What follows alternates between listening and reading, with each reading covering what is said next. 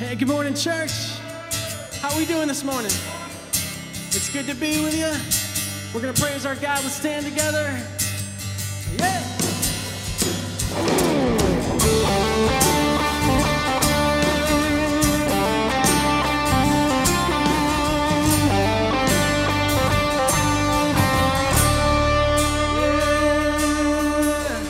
Sing this with me. Come on. God, I'm on my knees again. I gotta beg you, please again. I need you. Oh, I need you. I'm walking down these desert roads, water for my thirsty soul. I need you. Oh, I need you. Your forgiveness.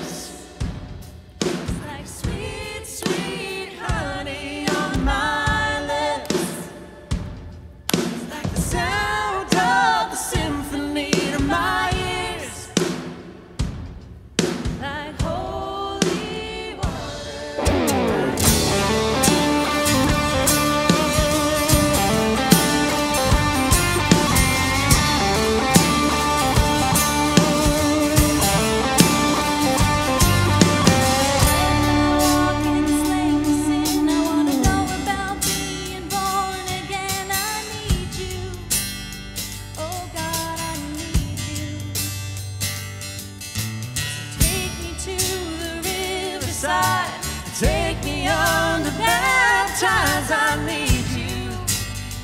Oh God, I need you. Your forgiveness. Sweet, sweet honey on my lips.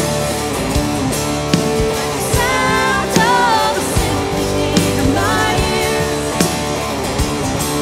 Like holy water.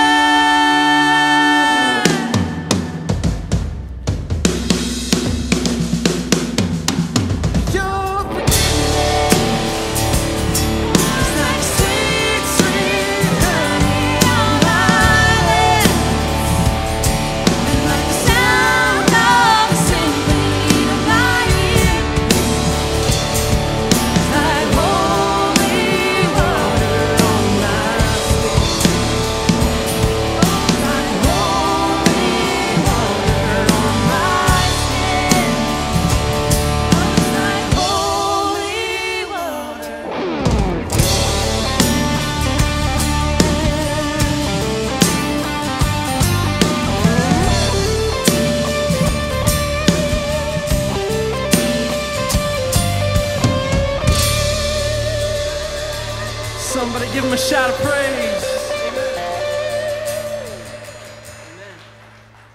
Amen. Amen. How are we doing this morning? It's good to be with you. We want to welcome you again to Groton Bible Chapel.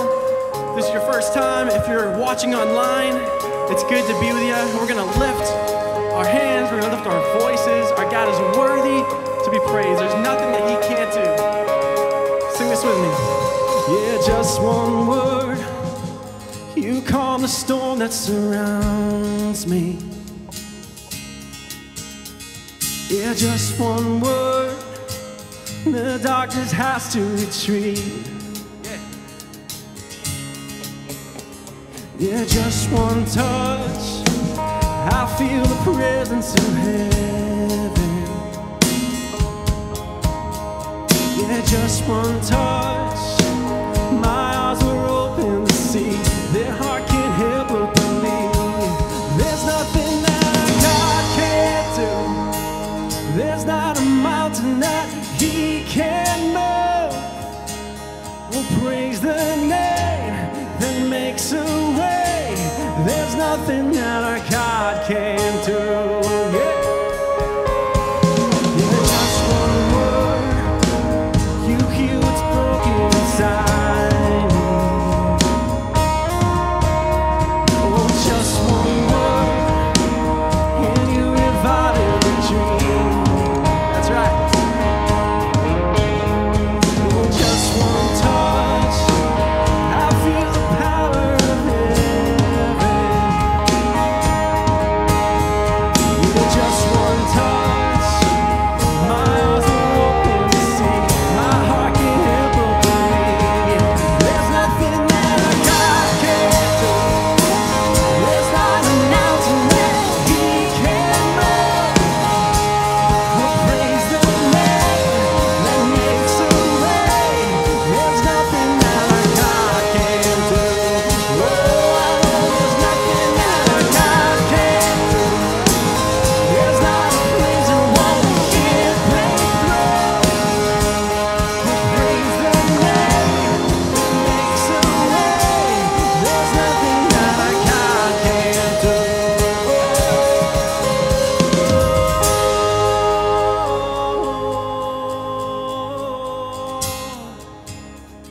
Yeah, Lord, we praise Your name.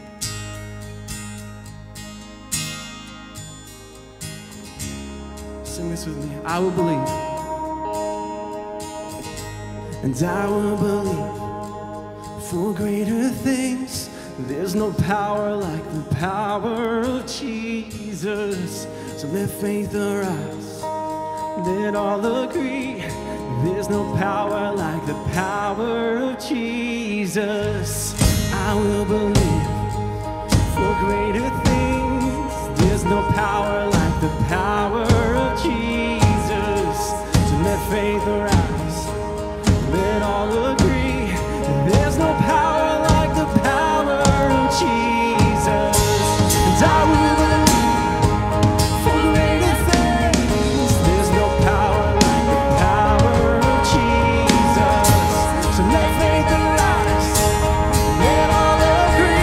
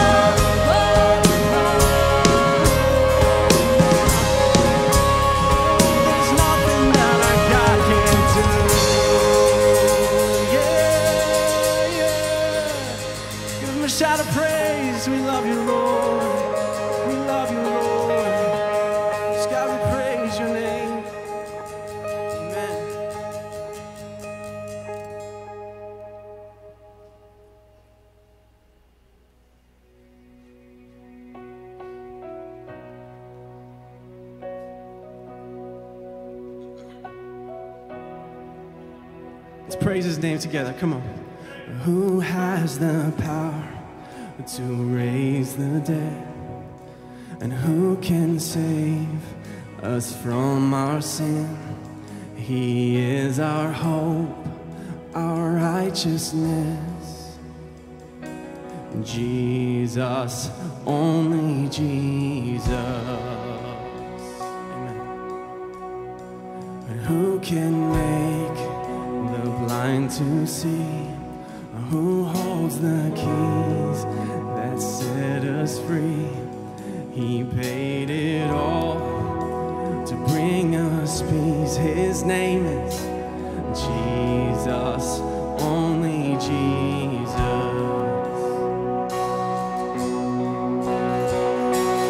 Holy King Almighty, Lord, saints and angels all adore. I join with them and bow before Jesus, only Jesus. Who can command the highest praise? Who has the name above all names? Come on. You stand alone, I stand amazed. Jesus, only Jesus.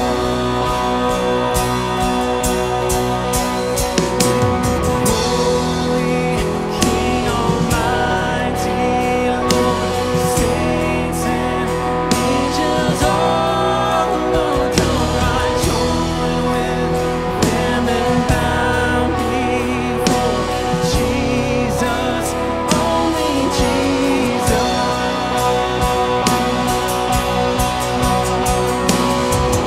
You will command the highest praise.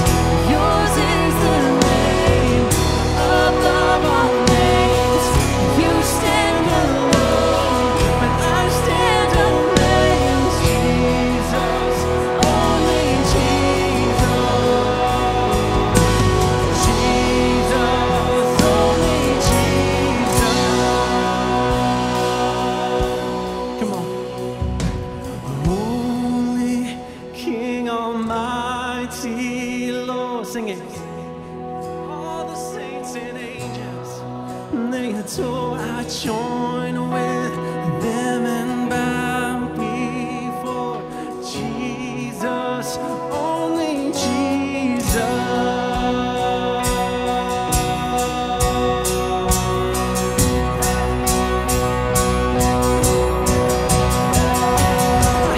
You will command the highest praise.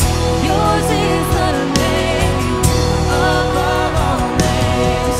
You stand alone, but I stand amazed. Jesus, only Jesus. I stand alone. You will command. You will command the highest praise. Yours is the name above all names. You stand alone, but I stand amazed. Jesus, only Jesus. Jesus, only Jesus. Jesus, only Jesus. We praise you, Lord. We praise your name, God.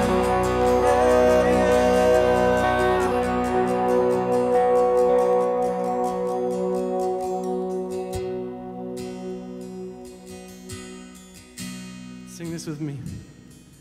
'Cause your name is a light that the shadows can't deny. Your name cannot be overcome. Your name is alive, forever lifted high. Your name cannot be overcome.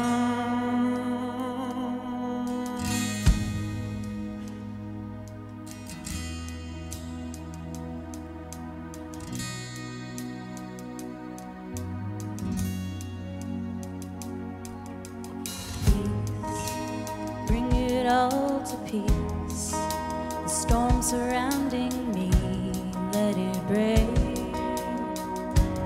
At your name still, call the sea to still, the rage in me to still every wave.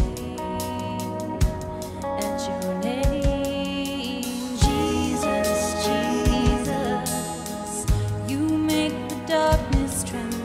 Jesus, Jesus, you silence fear. Jesus, Jesus, you make the darkness tremble. Jesus, Jesus,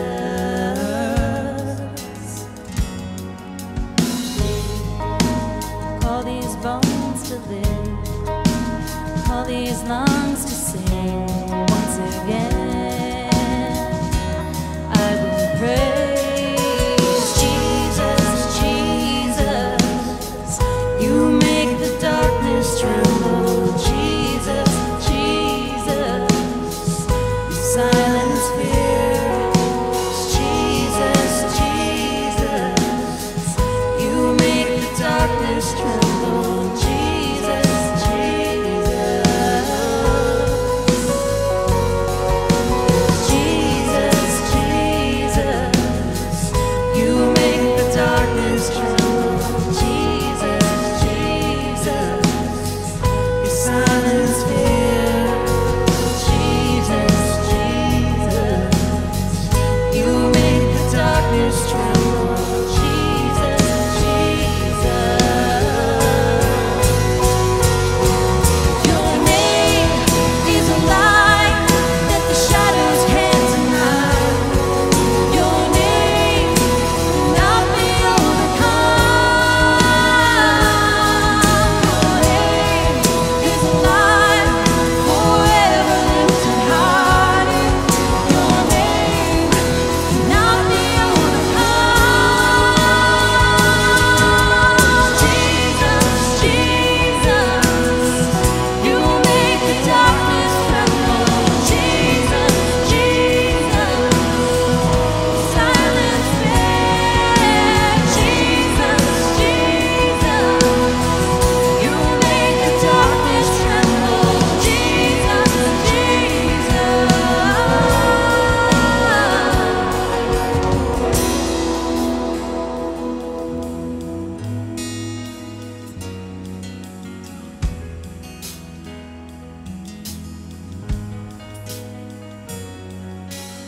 Jesus,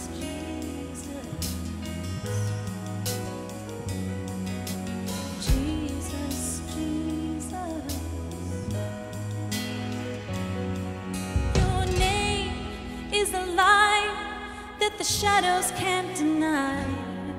Your name cannot be overcome. Your name is a light forever lifted high. Your name cannot be overcome.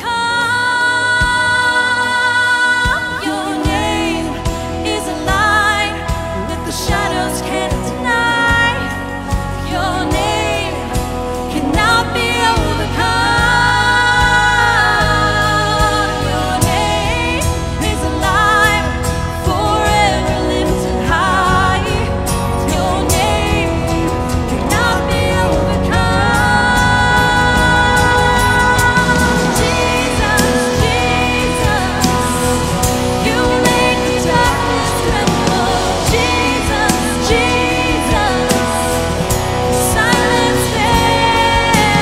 Jesus, Jesus, you make the darkness tremble. Jesus,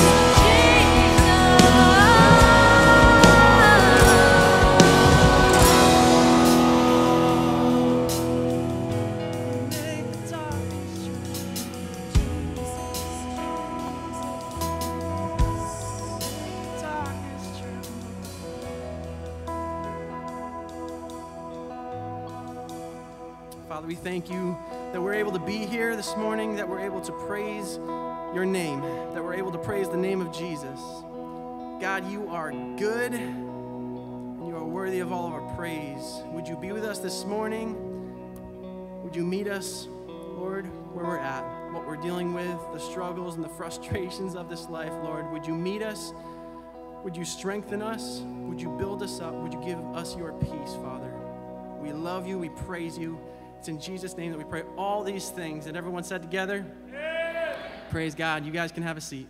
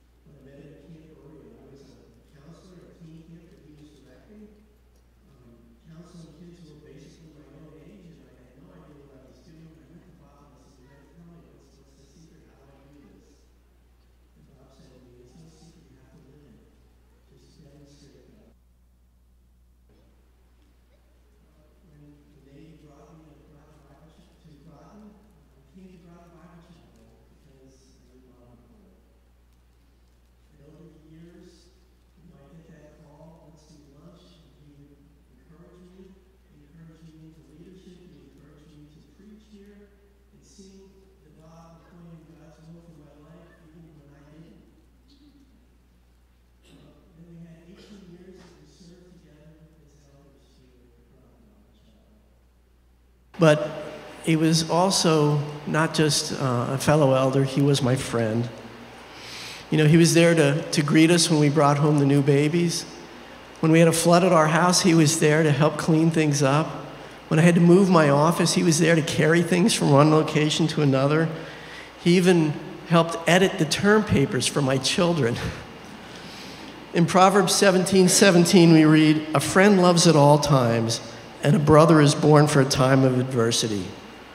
Bob was a friend, and he was a brother, but he was also gifted. He was, his greatest impact was in his teaching, and he loved doing it. I told him he was one of the smartest people I know, and if this whole preaching thing didn't work out for him, I thought he'd make a great lawyer. But the preaching thing did work out for him, because Bob had a gift, and he let the Holy Spirit use that gift in him. He was able to make the Word of God clear and understandable and practical and personal and life-changing. And I think, Brian, you can attest to that. Good morning. My name is Brian Buckley. I am an elder here, and believe this, Bob McCoy helped to start me on that path. Through faithful works, through love, he brought me to the enduring hope of Jesus Christ. You know, in May of 2007, in the words of David Crowder, I stumbled in here like a prodigal child, without an appointment, without anything other than the sin that was covering me. And I knocked on his door and said, "Can I talk to you?" And I don't know what he had to do that day, but he made time for me. And he made time for me for the following decade, every week almost. If not in study, in a cup of coffee, in a lunch. He was truly God's servant, so I have been served by him. And he just reflected the Lord Jesus Christ in such a strong way. I will miss the laughter. I'll miss the accountability. Is such a strong influence, not just in my life, but what I'm standing here saying to you goes for scores and scores of people over decades. He was indeed a faithful servant to the Lord. I thank God for putting him in my path and understand that that was God's plan. Tim, would you pray for us? Our God and our Father, we just thank you that you are a sovereign God and you know the perfect time for everything. Lord, we thank you for your servant Bob and for the impact that he's had on my life and the lives of those who came here, Lord, and many others that we don't even know about. We just thank you that he was a vessel who was willing to be used and filled by your Holy Spirit. Lord, we pray that that example would be an example to us as we go forward, Lord. The desire to reflect your Son to a needy world. Lord, I know that he's there now and that you're saying, well done, thou good and faithful servant. And so, Lord, as we go forward today, we pray that we would have that same desire to want to share you, to make your plan of salvation clear to all those around us. Lord, we thank you that you loved us enough to give us a servant like Bob McCoy. And so, Lord, now we just pray that you would be glorified through all that has transpired here. We pray this in Jesus' precious name. Amen. If you all want to greet one another, and those of you online, send out your text of greeting. Good morning.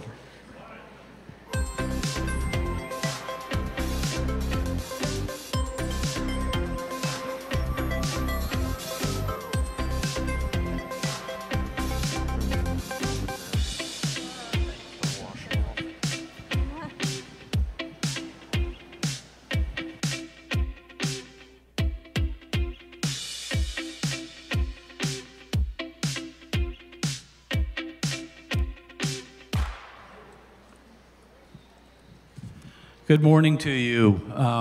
It is my privilege to introduce to you a homegrown GB seer, a young adult who has had some exciting things going on in her life, Riley Barnes. Riley, I have traveled internationally with your dad. I've traveled internationally with your brother. I have not traveled with you. I've gotten to know you, and I've really had a great time doing that.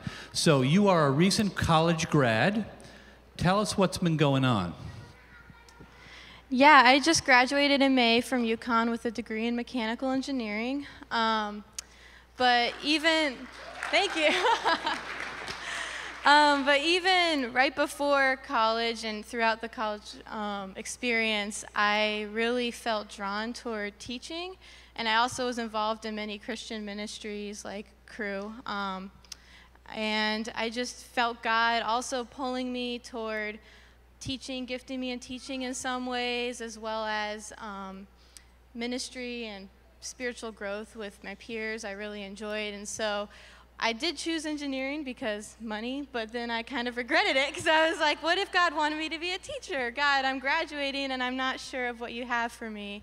And so I was just left with a lot of questions in the final months of my schooling. And so what Riley has done is chosen to take a one-year program. She is connecting with Cru, which used to be Campus Crusade for Christ. She will be heading to South Africa. And tell us exactly what's going to be going. That's a map of South Africa and where she'll be going, by the way. Tell us what you're going to be doing. Yeah, so I never thought I'd be called to missions, but God worked in crazy ways in the last couple months. And I'm going to be going to Pretoria, South Africa, working with Cru, formerly known as Campus Crusade. And I will be working with college students, doing college ministry on the University of Pretoria. And I will also be working with high schoolers to help tutor them and get them into college if they want to go. Okay, so just quickly, tell us what's going to be happening with the campus ministry. Yeah, so campus ministry is pretty exciting. I'm going to be, like I said, at the University of Pretoria, and I'll be working with staff who's in place there from Cru. We're going to be meeting with students on a daily basis in campus. There are students already involved in Cru that we're going to be discipling and growing and meeting with on a regular basis, as well as doing campus outreach, evangelism, and just really trying to grow the Christian movement and atmosphere on that campus.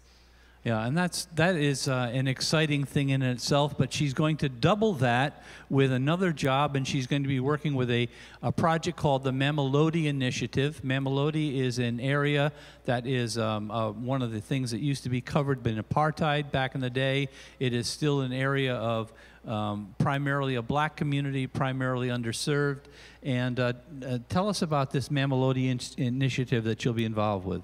Yeah, I'm really excited about this part. Crew's been partnering with the Mamelodi Initiative for many years now, and what we do is we're assigned 3 to 5 high schoolers a week that we're going to be tutoring after school, and these are high schoolers who want to get into college, but they just don't have the educational means or funding in their own schools to get them all the way there. At this point, only about 1 in 50 students from this region actually make it to college, and so we're trying to bridge that gap, and this program's been really successful with that in the past, and so I'm excited to keep working with them. And then in June, we're gonna have a 3-week intensive kind of like summer camp where we just rent out a whole college campus. These high schoolers come and like hundreds of them come, and it's completely free to them, and we just mentor and tutor them, and we also get a chance to share the gospel with them at this camp. So really excited about working with them. Yeah, it's interesting, isn't it, the way God blends our passions and puts them into points of ministries. So that's exciting. South Africa, how can we pray for you? Yeah, so there are a couple things. Definitely safety and travel and being there. COVID restrictions. As of right now, we are able to get visas to go, which is really exciting. We were unsure about that like a month ago. But just prayers for that process, and that we'll also have access through COVID to these students, because the restrictions on campuses are pretty high still. And then, yeah, just prayers for our team's spiritual readiness, that our hearts of the people coming with me here, as well as the people we'll be meeting with there, will be prepped in advance. And yeah, just trusting in God's timing for everything, taking it a day at a time. I like the, and yeah. Anyway, yeah. That's really exciting. Why don't we pray for Riley? Thank you, Lord, for the opportunity that we have to support Riley. We thank you that you have provided for her financially. Pray for her spiritual growth, her spiritual protection for issues of safety. And Lord, we want to lift her up as she heads out in January to this new experience for a year. In Christ's name, amen.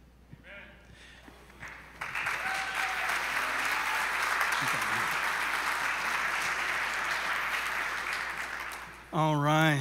Good morning, GBC. My name is Zach. I'm one of the pastors here. I was a part of Campus Crusade for Christ in college, and it's funny, whenever you change a name for like 15 years, it actually makes the name longer, because you got to say Cru, formerly Campus Crusade for Christ, just how it works out. Thank you so much, Johnny.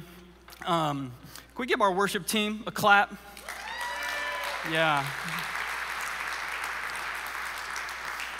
I'll also just want to add, as they shared about Bob McCoy, one of the ways that the people of Groton Bible Chapel have been enormously blessed for decades is the longevity of our lead pastors.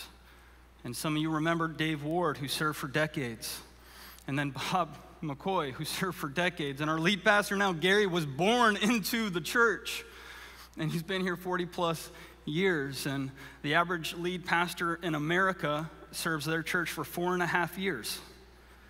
And so he puts that in perspective.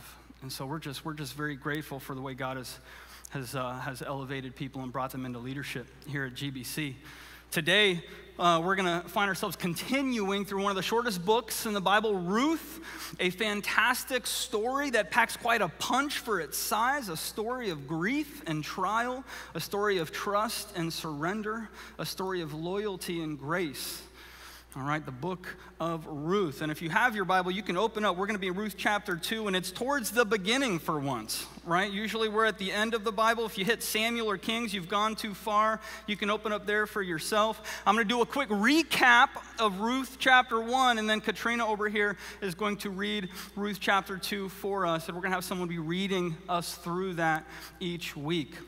All right, so at the very beginning, it starts with someone named Naomi and Elimelech. And I think we got a slide. Excellent. I actually put names on the screen because some of you might get confused with some of the family tree. So we get Naomi and Elimelech. They had 2 sons. We got them up there. Bam. All right, I actually forgot the name. Mahlon and Chilion. There we go. I can see it in the back, but the print is kind of small. Now, don't show the map yet. Don't show it yet. Now, there was a famine that happened in Bethlehem, and so they had to move to Moab. They moved there for food. And I actually went and I Googled, I asked the question, how far is Moab from Bethlehem? Because I was just trying to get a gauge, and this is actually what popped up right here. So I had to be more specific, right? Now, they ended up moving to Moab, and we'll get to that map in a second. But when they got there, their sons got married. And so we have a picture here to Orpah and Ruth. And then by terrible circumstances, the men ended up passing away. And so Naomi tells Ruth and Orpah, who are from Moab, go back to your family so that they can remarry. The idea of being a widow, being a foreigner, going back to Bethlehem would have put them in a very difficult situation. But Ruth, in the midst of that, at the very end of chapter 1, with her famous kind of poetic verse, says, where you go, I'll go. Where you stay, I'll stay. Your people will be my people, your God, my God. And so they end up making their way back to Moab, and we have a map of the actual journey there. All right, roughly 35, 40 miles, something like that.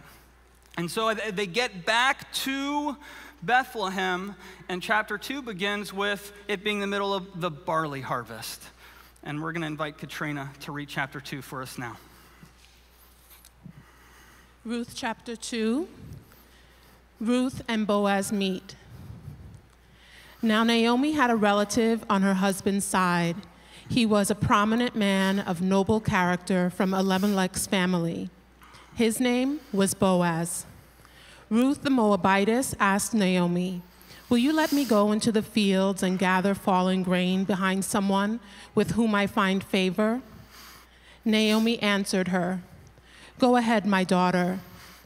So Ruth left and entered the field to gather grain behind the harvesters.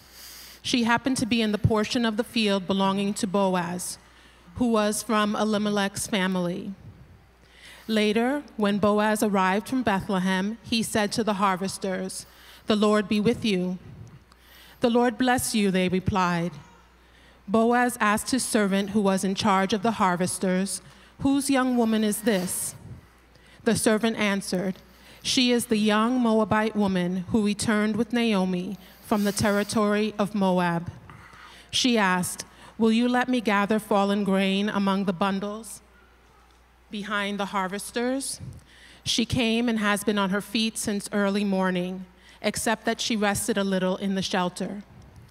Then Boaz said to Ruth, listen, my daughter, don't go and gather grain in another field, and don't leave this one, but stay here close to my female servants.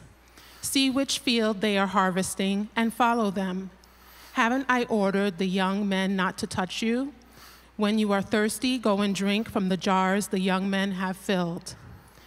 She fell face down, bowed to the ground, and said to him, why have I found favor with you so that you notice me, although I am a foreigner?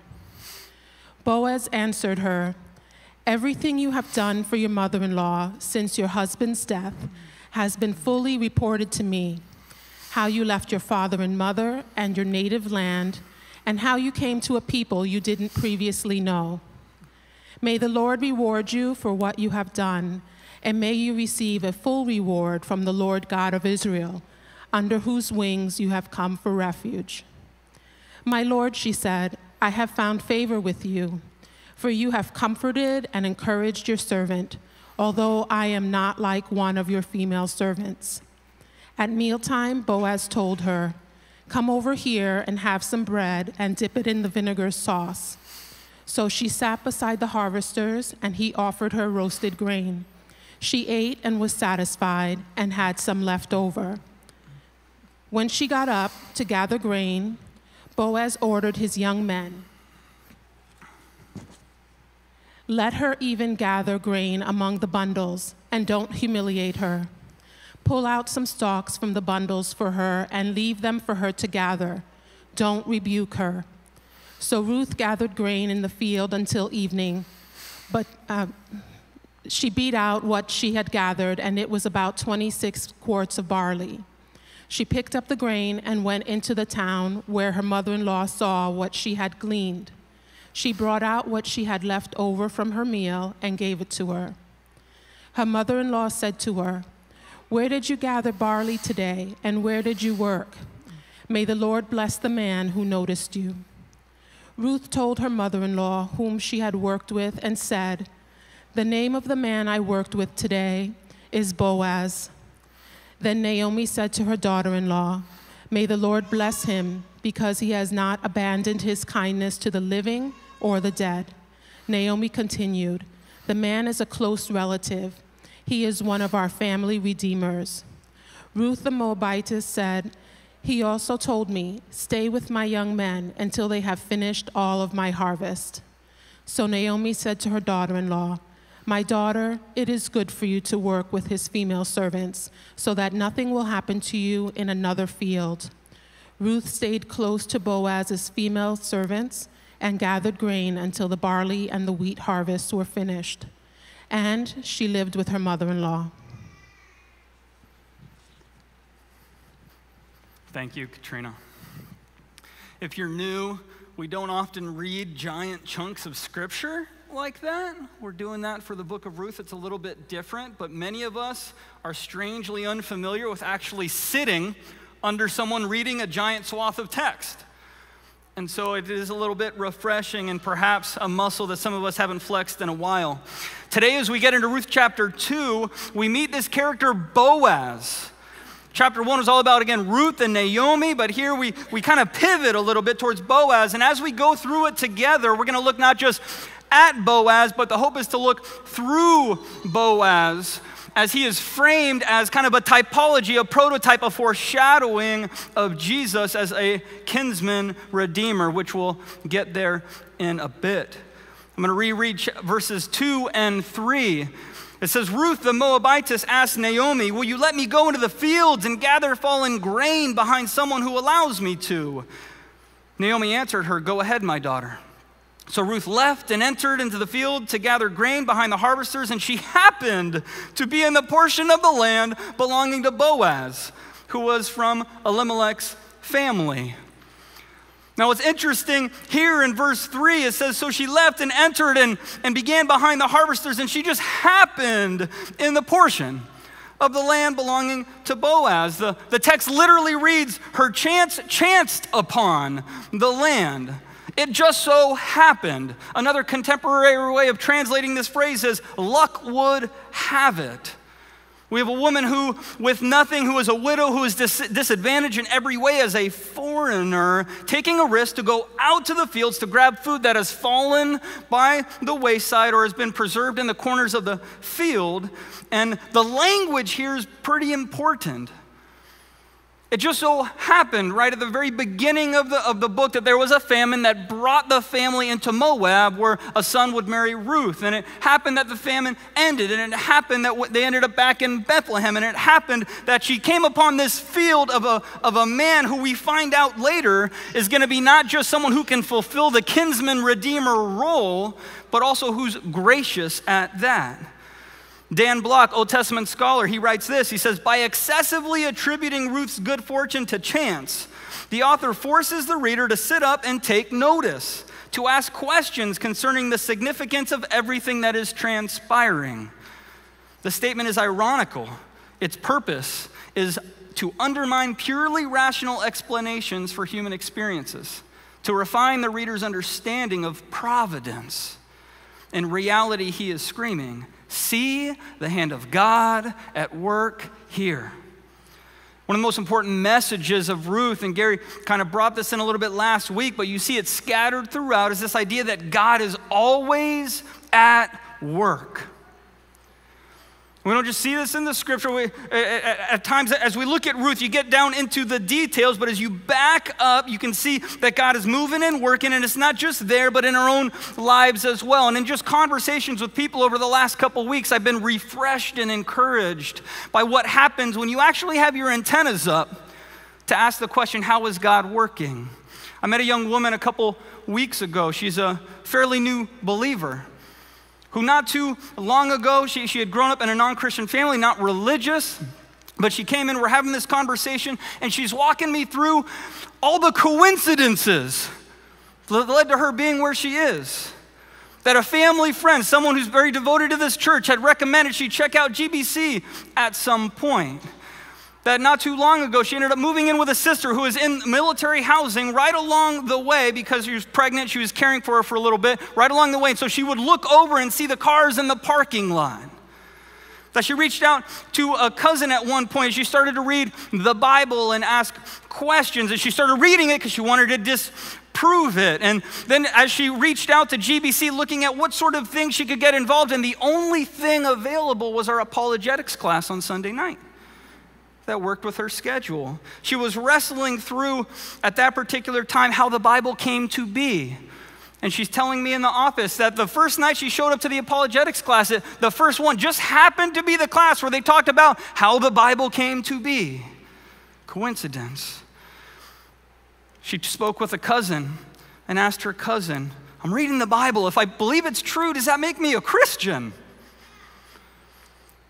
And her cousin told her to look at Romans 10:9, which says, if you confess with your mouth that Jesus is Lord, believe in your heart that God raised him from the dead, you will be saved. And the day after that she made that declaration, the Bible app, the verse of the day sent to her was Romans 10:9.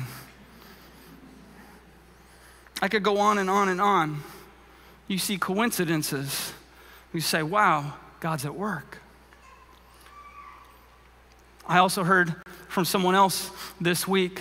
We have some people who are dedicating their time to Thanksgiving baskets and reaching out and doing nominations and pulling in supplies so that we can bless people. And one of the volunteers reached out to a number that they had gotten for a nomination, and they reached out to the number and didn't get an answer, and they kept calling for 2 weeks, kept calling the number.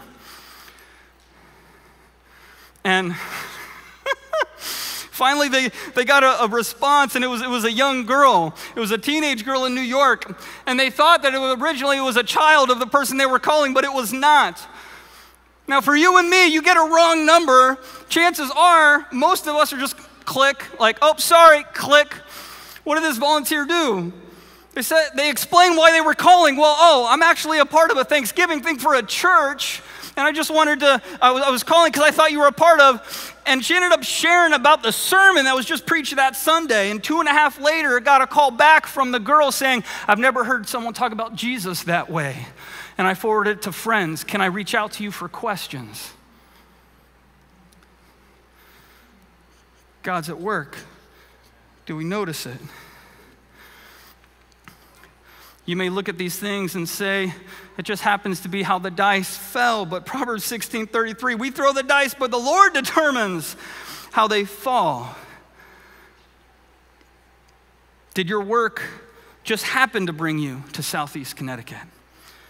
Did you just happen to end up with that set of coworkers? Did you just happen to end up in that apartment complex? Did you just happen to end up in that small group or Bible study with that group of people?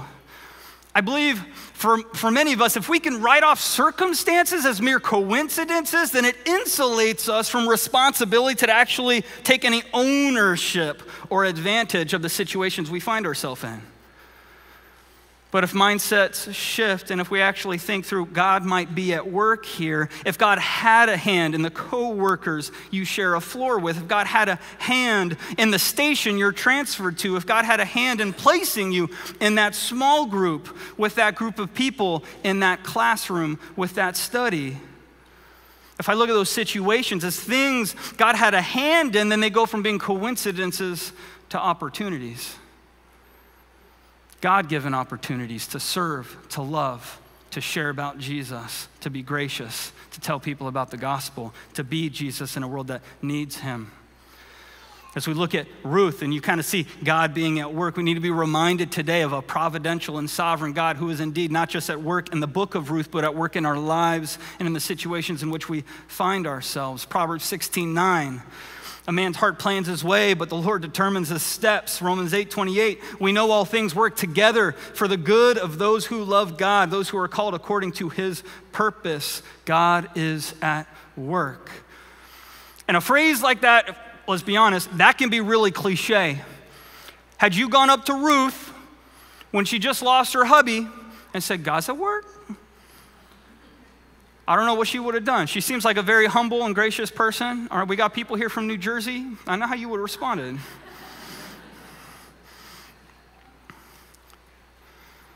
But there's nothing cliche about what we see in the story of Ruth, the devastation with which it starts and the redemption that ultimately comes. Continuing, verse 4. We're skipping to verse 4. Later, when Boaz arrived from Bethlehem, he said to the harvesters, the Lord be with you. The Lord bless you, they replied. Boaz asked his servant, right off the bat, right? Boaz gets on the scene, and he's a godly man. Boaz asked his servant, who was in charge of the harvesters, whose young woman is this? That question could refer to who is she married to, who are her parents, what clan does she come from? But I just point this out. He knew the people who showed up gleaning from his field so well that he could actually tell when someone different was there. The servant answered, she's the young Moabite woman who returned with Naomi from the land of Moab. She asked, will you let me gather fallen grain among the bundles behind the harvesters?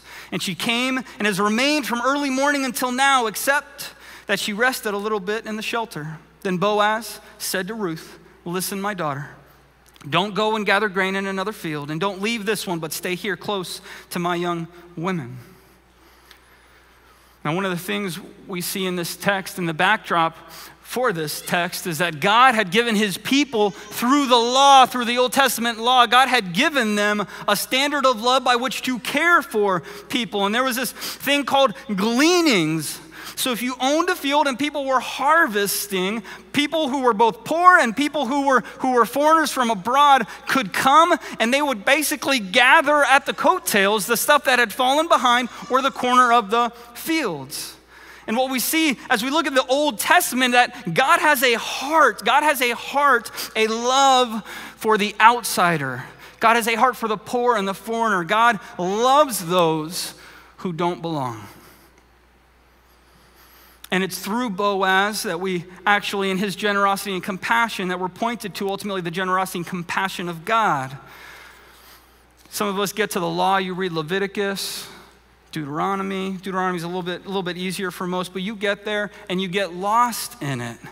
But you look through and you see God's heart for people. And Leviticus 19, he writes this, when you reap the harvest of your land, you are not to reap to the very edge of your field or gather the gleanings of your harvest. Do not strip your vineyard bare or gather its fallen grapes. Leave them for the poor and the resident alien. I am the Lord your God. God's saying, don't hoard in your excess so that people who are less fortunate might be provided for. In verse 33, 34, he goes on, when an alien resides with you in your land, these are people who would have, again, been considered outsiders. They didn't belong. There was tension. Throughout the book of Ruth, it constantly reminds us that Ruth is from Moab. Constantly. Why? Because it's inserting the tension that would have existed between the people of Israel and the people of Moab. But here, verse 34, you will regard the alien who resides with you as the native born among you. You are to love him as yourself, for you were aliens in the land of Egypt. I am the Lord your God. See a picture of a God who loves those who don't belong. The God of the Old Testament is very much the same as the God of the New Testament. In his law, he gives, again, that standard of love by which his people were to treat the outsiders, the marginalized, the ones who simply did not belong.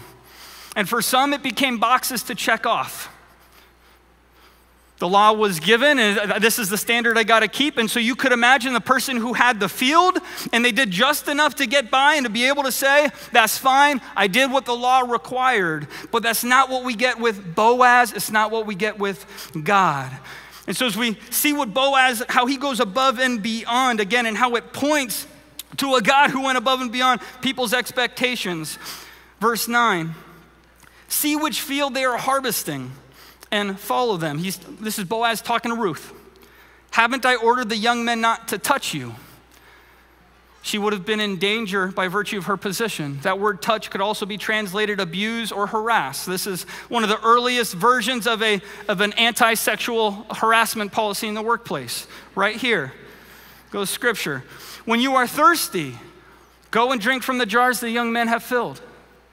Again, Boaz, above and beyond. You know who pulled water during this time? The women. When men had a need for water, the women pulled it, and the women gave men something to drink. Gary talked about the patriarchal society. What does Boaz say to Ruth? When you're thirsty, go and drink from the jars the men have filled. Ruth fell face down, verse 10, bowed to the ground and said to him, why have I found favor with you that you notice me, although I'm a foreigner? She says that shocked and surprised, because she's done nothing to merit this. We're reminded again that God loves those who don't belong. In verse 15, continues, when she got up to gather grain, Boaz ordered his young men, let her even grab grain among the bundles. Don't humiliate her. Pull out some stalks from the bundles for her and leave them for her to gather. Don't rebuke her. Again, we see a compassion that stretches beyond the checkbox. It would have been very easy for Boaz, if he was focusing on just gathering as much as he possibly could, to say, okay, we're going to leave those corners. That's fine. Don't touch those areas. And as you gather, whatever falls, don't turn around and grab it again. She'll come back. But he says, no. This is what we're going to do. The stuff that you put work in to gather, we're going to give some of that over as well. Going above and beyond the checkbox. We see the same happen with the love of Jesus in the New Testament. We see a God in the Old Testament who offers love to the outsider, the marginalized, those who would not belong. We see it in Boaz. We see it as it points to Jesus and what he does to people, because Jesus constantly goes to the outsider. Jesus goes to the Roman centurion. Jesus goes to the prostitute. Jesus goes to the tax collector. Jesus goes to the Samaritan woman. Josh Butler writes, Israel's king has always embraced outsiders and made them a part of his kingdom, lavished praise upon them. He transformed the Samaritan woman into an evangelist. He highlighted the Roman centurion's faith as the greatest he's found in Israel, and asked of the lepers that he healed, was no one found who returned to give glory to God except this foreigner. What we have in Christianity, what we have in our God is what I heard one person once call a radically exclusive faith and a radically inclusive God. Let me say that again, a radically exclusive faith and a radically inclusive God. And so Ruth, who is a foreigner, who has done nothing to merit any sort of attention or favor, she shows up and Boaz lavishes favor upon her. She does nothing to deserve it, in a place where she would be rejected, where she would be cast aside, in which they could come up with any sort of criteria to neglect her or put her off. And Boaz and his inclusivity points to the radical inclusivity of Jesus and our God. Now let me define those terms, lest we misunderstand. When I say that we have a radically exclusive faith, it's because Jesus is not willing to share a bunk bed in the house of your heart with any other idol or God. He's not willing to room with Muhammad, Joseph Smith, Buddha, whoever else you can come up with. I know not all of those gods. But as we have a radically exclusive faith, Jesus says, I am the way, the truth, and the life. Whoever wants to come to God, got to come through me. but in a radically inclusive God. And by inclusive, what I mean by that is no matter who you are or your baggage, no matter where you've come from, no matter your ethnicity, your race, your sex, your sexuality, no matter any of those things, for the person who turns from the false promises of the world towards the unfailing promises of Jesus, from the person who turns from the false hopes in the world to the unfailing hopes that we have in Jesus, that whoever that is, no matter the baggage, no matter where you come from, that you are received with a radically including love.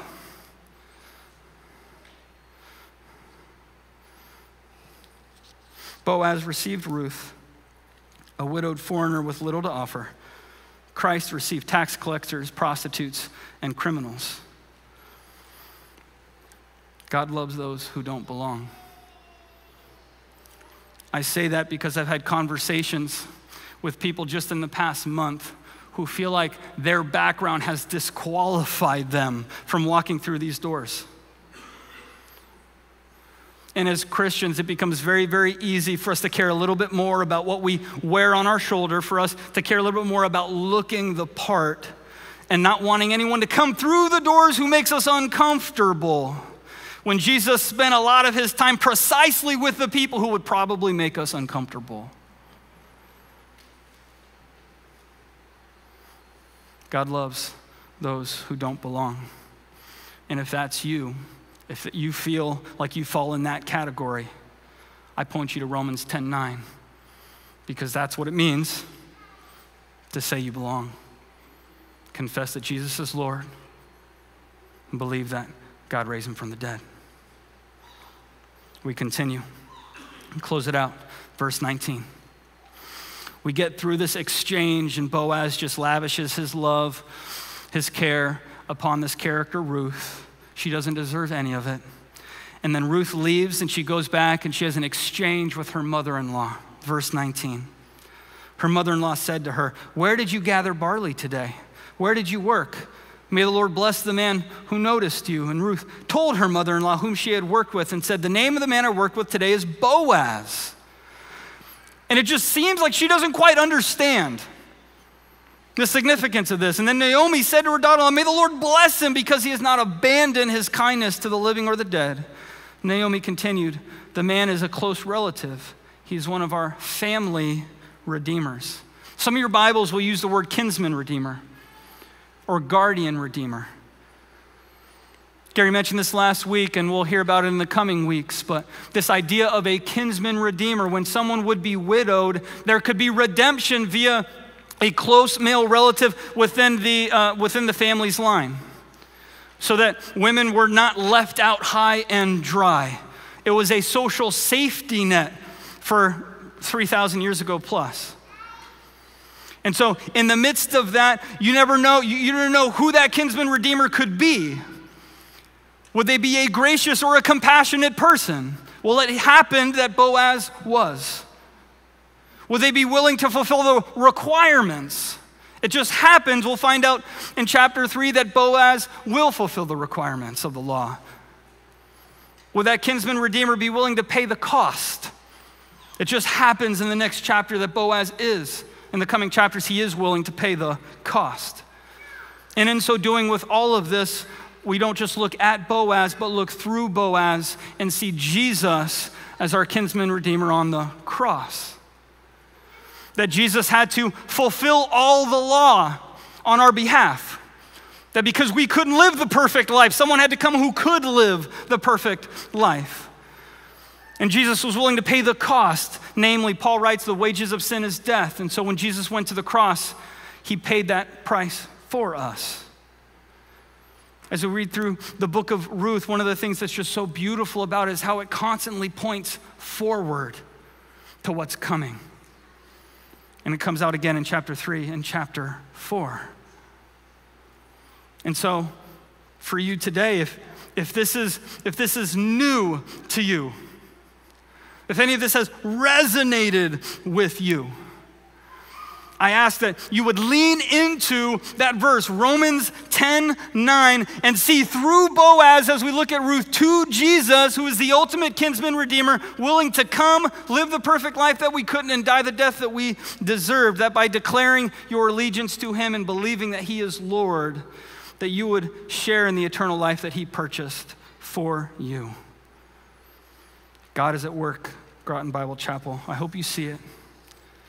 And God loves those who don't belong, including a terrible sinner like me and like you, and anyone else who would come through our doors. Pray with me. Heavenly Father, we thank you for the chance to continue in the book of Ruth. Lord, I pray, God, that we would see your providence, not just in the text of this book, Lord, but in the days of our lives. Lord, may we lean into that providence. May we have our antennas up for it. May we look for it. May we respond, Lord, with the situations that you've given us, even when they don't seem like gifts. And may we know, Lord, that we are held and loved by you as a people that shouldn't belong, but that nonetheless do. We love you. In Jesus' name we pray. Amen. I got a couple announcements, church.